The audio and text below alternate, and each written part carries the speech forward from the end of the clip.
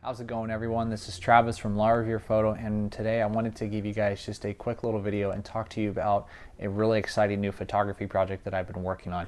If you guys didn't notice last week, I actually did not put up a video because of all the work that I've been doing on this project already.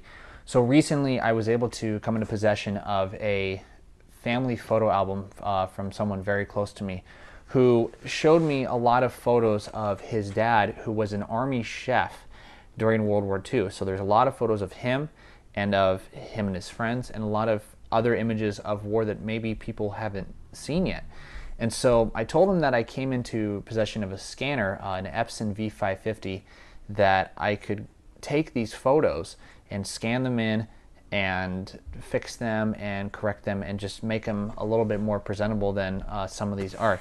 Because inside this photo album, I mean, you can see this folder's pretty damaged, but there's about 70 years worth of history sitting on my lap right now. And so what I told him was I was going to take this album back, scan all the photos that I needed, and put together these photos into a new photo book that tells not only the story of his father as an Army chef, but just put together some of these images that maybe people haven't seen from World War II, including even some photos of Charles de Gaulle and General Patton together in Paris. And I think I saw something like that in that photo, and that just kind of blew my mind, because there might be images that people have never seen before in here.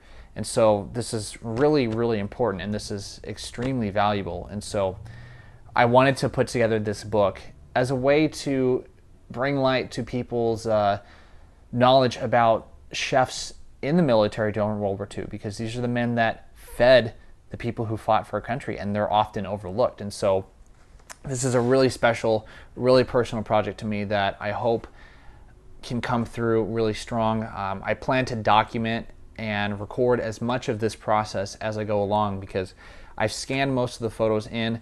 I have started to edit and correct and fix them, and then I'll start to put together this photo book that not just places the photos randomly and haphazardly, but I want to tell his father's story, because it's a really important one, and it's something that I never knew of him before. And so this is something really cool. So I know that this isn't a tutorial for this week, but this was something that was too good to keep secret for a while. So I promise that in the next couple weeks there'll be more tutorials and some tips. But for right now, I just wanted to give you guys this little update and tell you what this book idea is all about, because this is probably one of the most important projects I'll ever work on in my lifetime. So I'm really excited to work on it and eventually bring it out to the world for everyone to see. So I just wanted to bring that to you guys. So as always, like facebook.com/TravisLarvierPhotography. Follow my Instagram at instagram.com/tlarvierphoto. And finally, and most importantly, visit my website at www.larvierphoto.com. See you guys next week.